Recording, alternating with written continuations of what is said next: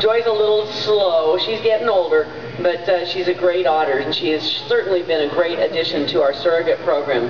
What we're feeding them today is very similar to what they would get in the wild. They're getting clams and shrimp and some squid. And Joy was just sent over to the window, and she's being rewarded for going when she was asked by being given a piece of food.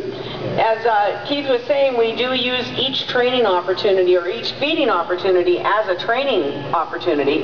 The training that we're teaching the otters is not to teach them tricks, but we want them to learn how to be comfortable with us as people so that we can get close to them when we need to be able to take care of them. We also want to teach them behaviors that make it less stressful for them.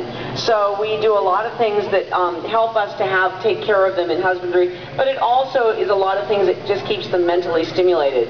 They have to always be thinking about, okay, what do I have to do next to get the next bite of food? And they're very good about responding well so that we can give them food. We never withhold food from the otters, but we do use that food as a motivator to get them to do the training.